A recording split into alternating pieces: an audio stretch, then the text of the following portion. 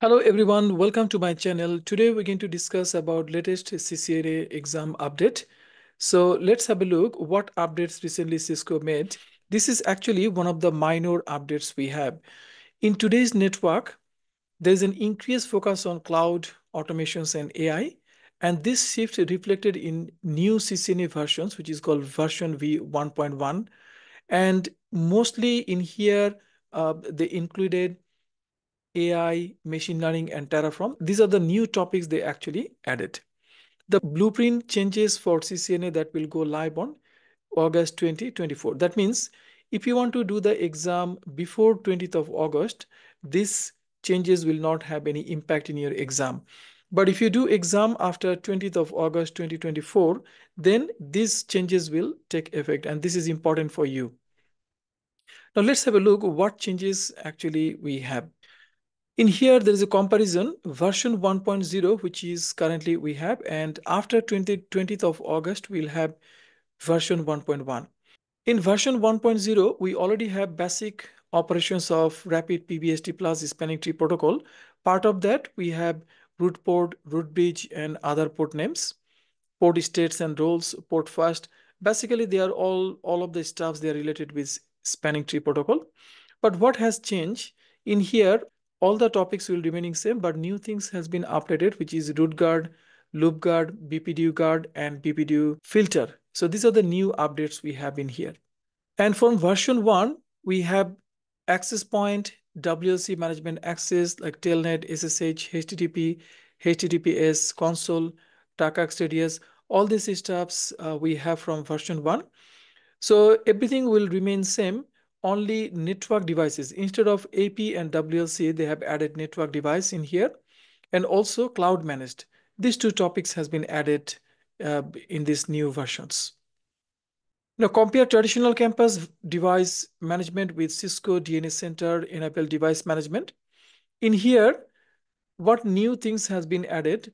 Explain AI, which is generic versions or some generic terms has been added related with AI, and machine learning in network operations. So this new topics has been added. Then from 6.5, describe characteristics of REST-based APIs, which is CRUD, HTTP verbs, and data encoding. These are the topics we have from version 1, but in new versions, everything will remain same. In additions, authentication types will be added. And with the last one, recognize the capabilities of configuration management mechanisms such as Puppet, Chef, and Ansible. In here, everything else will remain same except Puppet and Chef will not be there, and Ansible will be there, and Terraform will be added. Terraform is the new additions we have with this Ansible. These are the new changes we have. In a nutshell, if you'd like to have a look, what are the latest changes we have?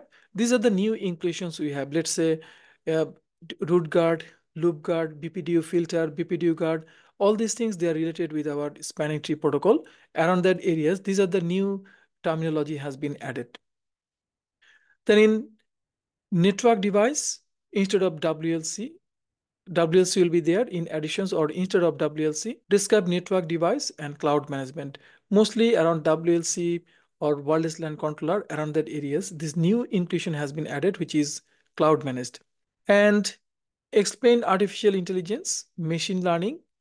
This new terminology has been added. Describe characteristics of REST-based APIs. In additions, authentication types has been added.